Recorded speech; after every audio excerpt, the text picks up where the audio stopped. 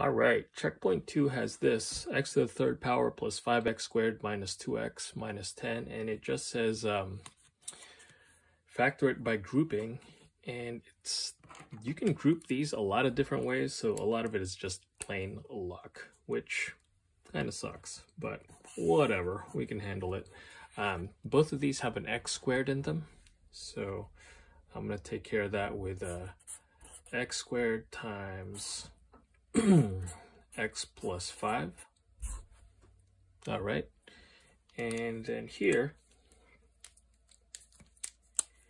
in red, underlined in red, I have a minus 2x and a minus 10.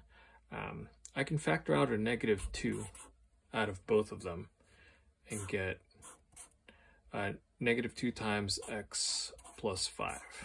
Okay, and that, because we're lucky, came out with these two common factors. All right, so I'm gonna, and I have an x squared here and a minus 2 there. So in green are these two, the x plus 5s. All right, and I have an x squared minus 2 here, so I'll just do that back to black. X squared minus 2.